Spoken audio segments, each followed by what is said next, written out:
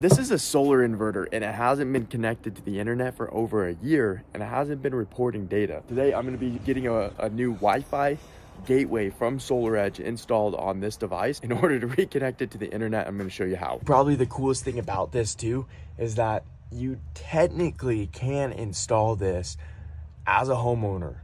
I'm not saying that if you're a homeowner, you're qualified to be dealing with electricity. Nobody get hurt here, but I'm going to show you how to use it.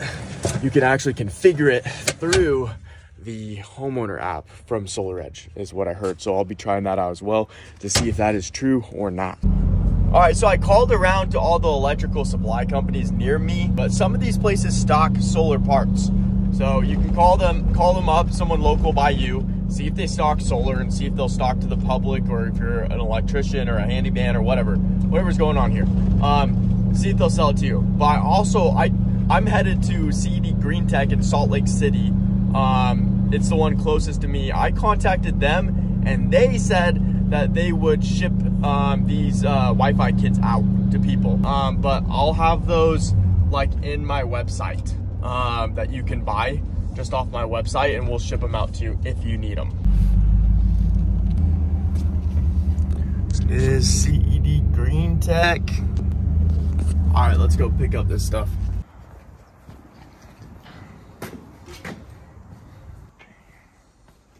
My favorite person at Green Tech. I do my best. All right, I need a SolarEdge gateway. On it. We'll grab you one. Cool. The Fortress Power. Dude, this thing looks cool. I like how much room there is down here. Damn. Got it.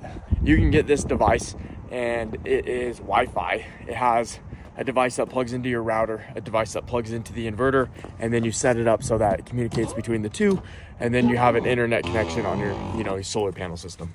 So a little bit about internet connection and inverters. I highly recommend that all grid-tied inverters are connected to the internet. So what happened was a lot of these SolarEdge inverters were installed with like a 3G cell kit, and then 3G was obsolete.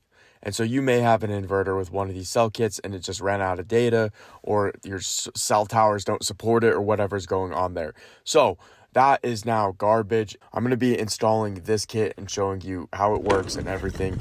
But you do also have the option of hardwiring your inverter. If your router is close to the inverter, it could be easy to run a long Ethernet cable and just plug it together, and that would work as well for getting your system connected to the internet.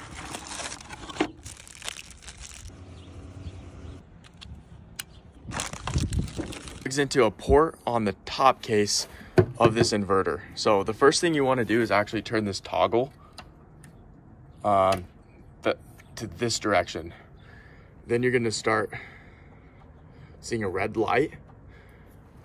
When that red light stops flashing, that means the voltage has been drained out of the solar panels on the roof and this inverter. So it is dangerous opening these up and working on them. So make sure you're an electrician, you know what you're doing. But that'll drain the capacitors. Do not turn it off until you press that switch over and you see a green light. So once that's drained, then you can disconnect the inverter off here and turn off the breaker, the AC breaker.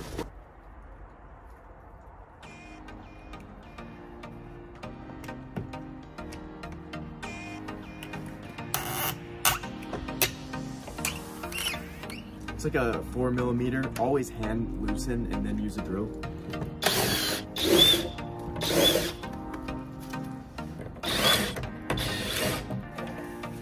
Got the old cell kit right here, that's gonna be removed.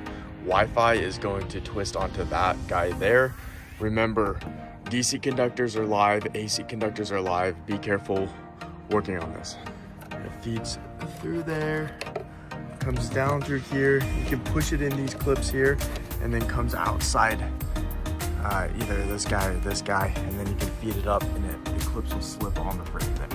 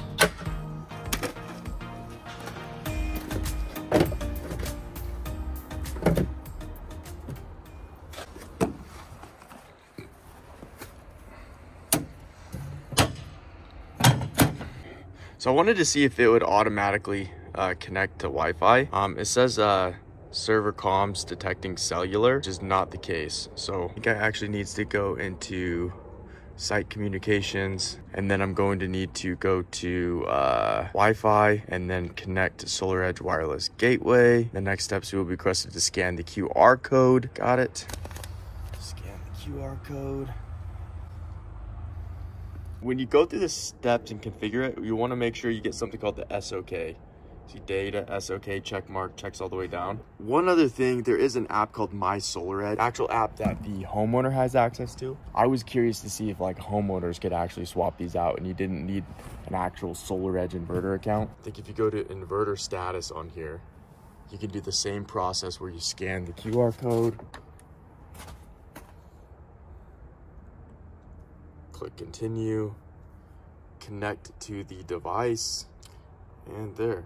Production, lifetime, status, and then you could go down here to configure Wi-Fi. Oh, sweet. And you can actually set this up from the homeowner's app on here. So yeah, you go to connect to inverter, toggle that over, scan the QR code, and then just configure Wi-Fi. That's really it. Connect it to the Wi-Fi and done.